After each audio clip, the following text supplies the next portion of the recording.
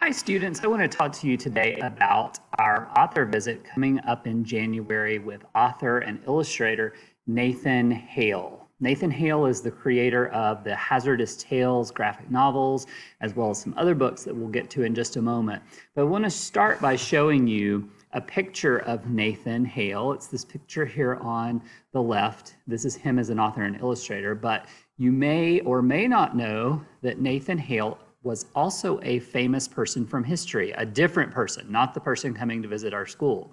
The Nathan Hale from history was a spy during the American Revolution. And so Nathan Hale, the author, writes about Nathan Hale, the spy, in his books. So it's a little confusing, but once you know that it's really two different people, it makes a little more sense.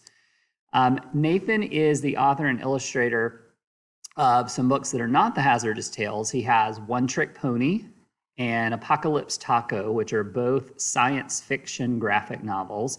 And then he also is the illustrator of Calamity Jack and Rapunzel's Revenge, which are books written by Shannon and Dean Hale. They have the same last name, but they are not related. So that's another kind of strange thing that's a little confusing. But Nathan is most known for his Hazardous Tales books. And I want to walk you through just a few of those so that you can see what they look like and know what they're about. But this book, One Dead Spy, is book one. So it is kind of nice if you can read One Dead Spy, or at least read the beginning of One Dead Spy before you read any of the other books, because it sets up how all of the other books work. Basically, in One Dead Spy, Nathan Hale, the spy, has been captured, and he has been sentenced to die by hanging. And so he's sent to be executed by a man named the Hangman. And he also has a witness there called the Provost who is going to see him be killed. But when they get there, they realize that the Provost has forgotten the orders to have the hanging. So he has to kind of run away, go get the orders, and come back. While he's gone, though, something kind of crazy happens. There's this huge book of American history that swallows Nathan Hale up and then spits him back out. And what happens while he's swallowed up in the book is that he sees all of America's future. And so when he comes out, the hangman is very curious about what Nathan Hale has seen. So instead of killing him, he lets Nathan trick him into telling stories about history. And so this one, One Dead Spy, tells you the story of Nathan and how he was captured as a spy in the American Revolution.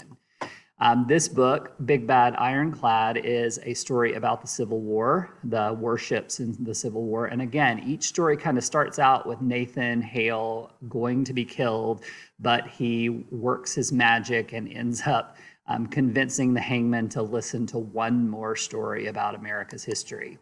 In The Donner Dinner Party, this is one of the more gruesome books. This takes place during westward expansion, where a group of people kind of get in a bad situation where they are without food, and a lot of them start to die. And because they don't have food, they have to end up eating the people who have died. So it's a very gruesome book if you like that kind of thing. This book, Treaties, Trenches, Mud, and Blood, takes place during World War I.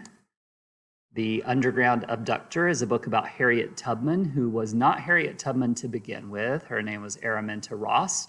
And so this story kind of takes you through her journey into becoming the leader of the Underground Railroad.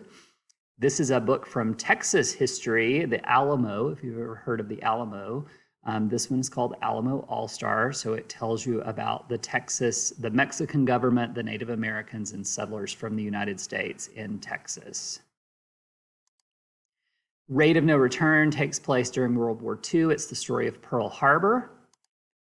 Lafayette, if you're a fan of the musical Hamilton, this is a great book to read because it connects with those characters from history.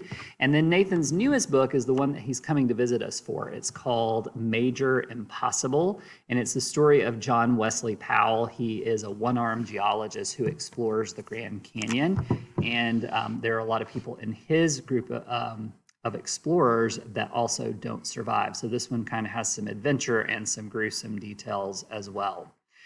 So just to give you a little insight, you heard me talk about some people, but I want you to see what they look like. This is Nathan Hale. And again, he is the spy who is in each book, who's telling the stories from American history, because he's seen everything that happens. This is the hangman, and he's meant to be kind of the funny character of the story. He's not very smart. He's easily tricked, which allows him to be tricked into hearing all of these stories from history instead of doing his job of killing Nathan Hale. And then the provost is the very serious character who really wants to see Nathan Hale die, but somehow the hangman keeps letting him tell these stories. So I hope that you will try out some of Nathan Hale's books before he comes to visit and really start to notice how he puts his stories together. You'll probably notice that he uses one main color on his pages and the rest of his images are in black and white and gray.